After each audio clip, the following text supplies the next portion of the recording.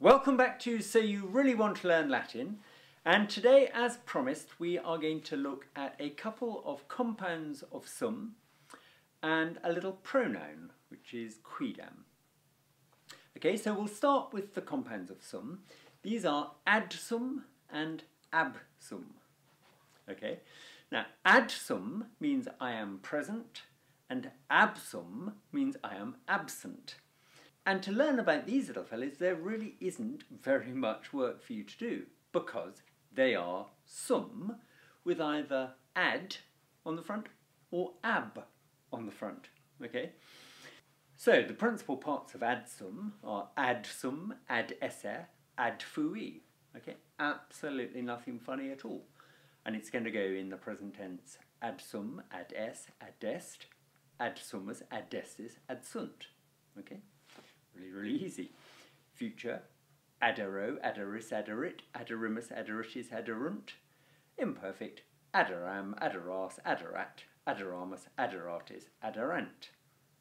And then the perfect tense, ad fui, ad fuisti, ad fuit, ad fuimus, ad fuistis, ad fuerunt, and so on.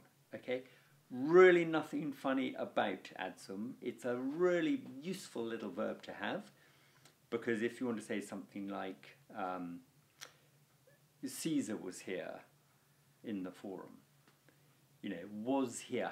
How would you say Caesar was here? You might try and say, well, I'm not even going to tell you what you might try and say because it would be wrong. You want to be using the verb adsum. Caesar aderat. Caesar was present. Now that's quite fun because it reminds us of that silly little schoolboy ditty, Caesar adsum jam for tea, Pompey had a rat. Okay, Caesar had some jam for tea, Pompey had a rat, which is quite jolly. Now the other thing about adsum, which you probably recognise, is that well-known carol Adeste Fideles. Adeste Fideles, O come all ye faithful. So adeste is the plural imperative of adsum, meaning literally be present.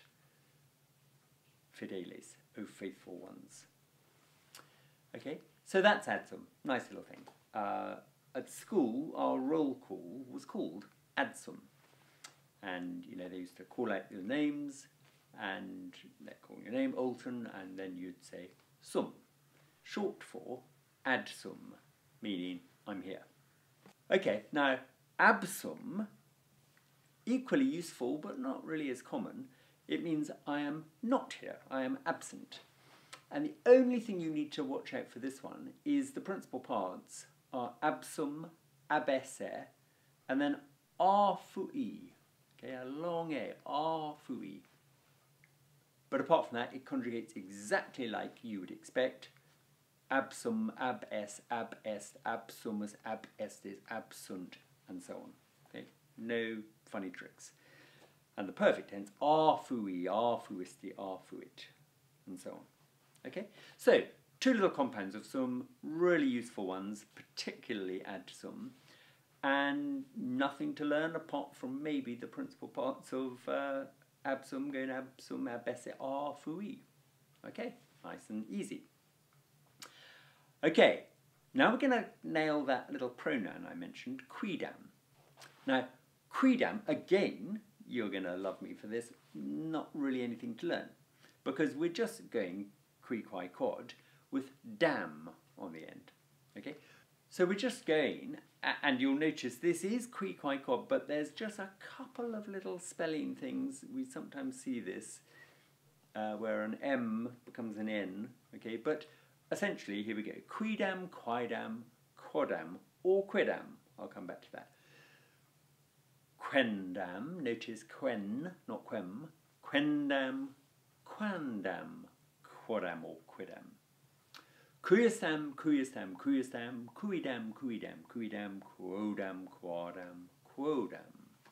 And then the plural really easy. Quidam, quidam, quidam, quostam, quastam, quidam, quorum, with an N, quarandam, quarandam, quarandam, quibistam, quibistam, quibistam, quibistam, quibistam, quibistam. And as you might expect, that's quibusdam or quisdam. Because remember, qui quai quod went qui quai quai, quis quas quai, quorum quorum quorum. Quibus or quis, quibus or quis, quibus or quis. Remember that? Quibus or quis, quibus or quis, quibus or quis. Well, quidam also is quibusdam or quisdam.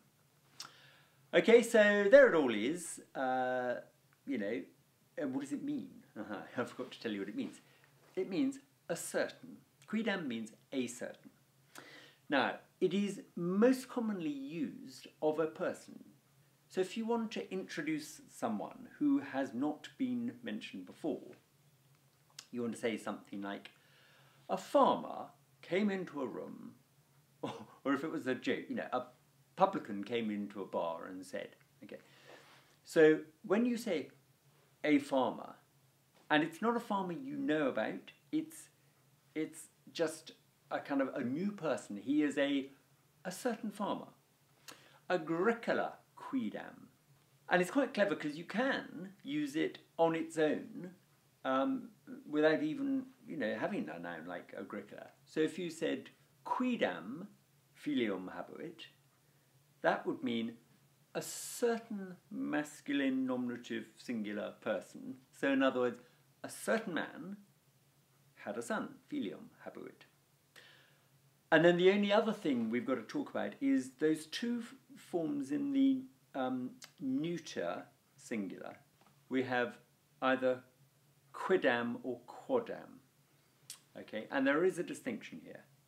Quidam is a pronoun, quodam is an adjective. So if you want to say, I fear a certain thing, okay, I fear a certain thing, I could say timeo quidam. It's almost like saying I fear something. But if you want to say I fear a certain danger, you know, a specific danger, that would be timeo quodam periculum. Okay, so if your quidam word is being used in agreement with a noun as an adjective, then it's quodam. If it's been used on its own as a pronoun in place of a noun, then it's quidam. Okay?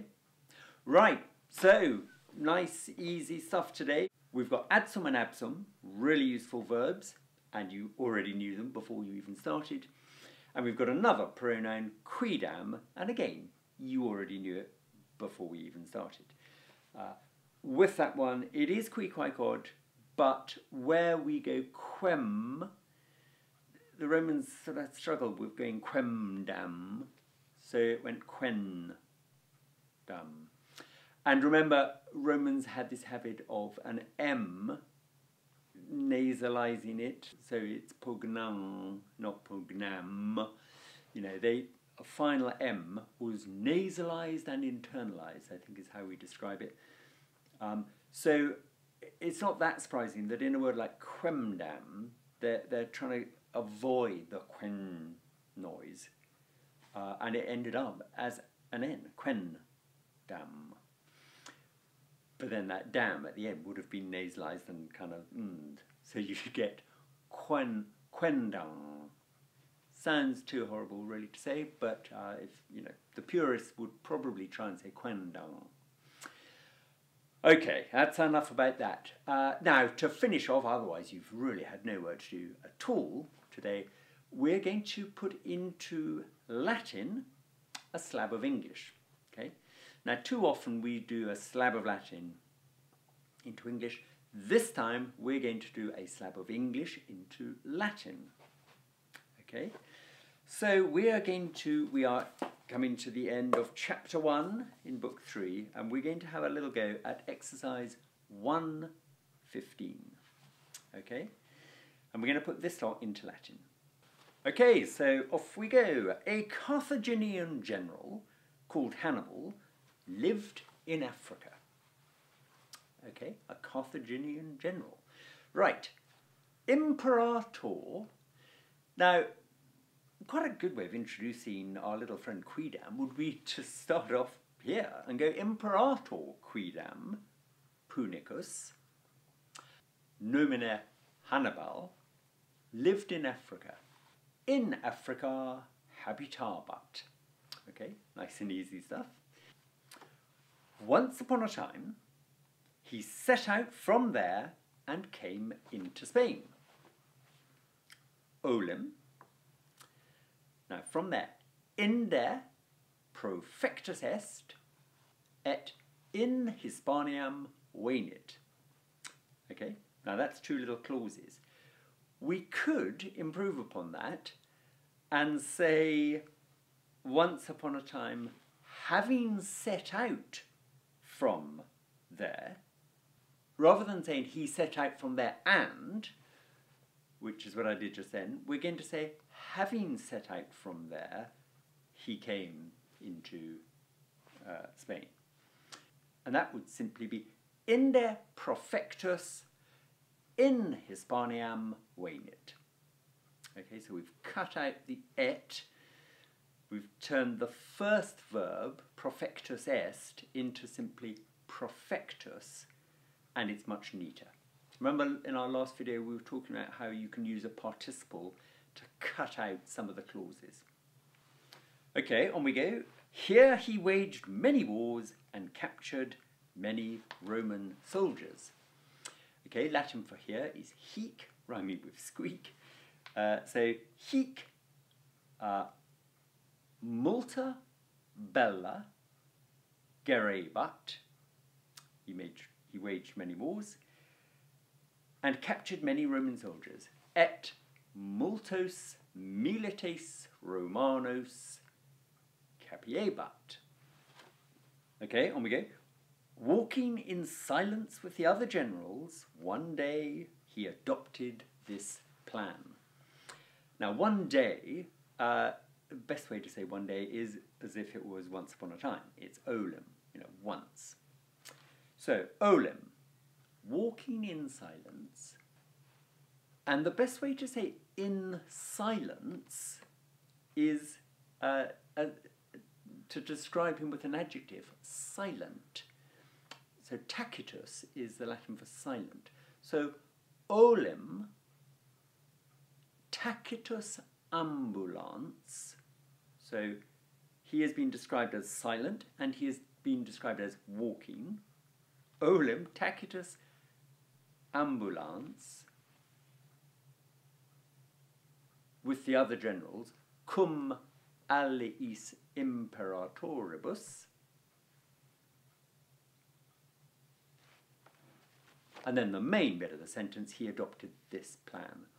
Hoc concilium capit.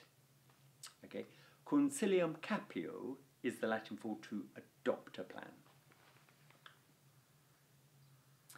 He decided to lead his army into the mountains and from there into Italy. So he decided, it'll come further down the track, but it'll be constituit. He decided to lead his army, exercitum ducere, into the mountains, in montes, and now we can have that verb, constituit, and from there into Italy. Et inde in Italiam. Okay, some praised the plan, others were a little afraid. Now we've learnt how to do some and others. It's allii, allii.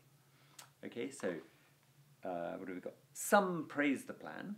Allii concilium laudabant. Allii Paulum timebant. Paulum, the adverb meaning a little, a not very much. Paulum timebant. But Hannibal, who was very brave, did not fear the dangers of the journey. Okay, said Hannibal, comma, who was very brave, qui fortissimus erat, did not fear the dangers of the journey. Pericula itineris non timebat. Okay, there we go. That wasn't too hard, was it? Amazingly good practice for you to translate into Latin. I really can't stress that enough. Do always In particular, when you're going through this book, always do the sentences from English into Latin. It is by far the best way of checking you've understood the new grammar that we're learning. Okay? All right, now, next time, if you can believe the excitement, we are going to move on to something called the ablative absolute, which is just one of the most amazing little constructions in Latin. Can't wait for that. So, see you back here on this channel very soon. Do subscribe if you haven't already, and keep up the good work.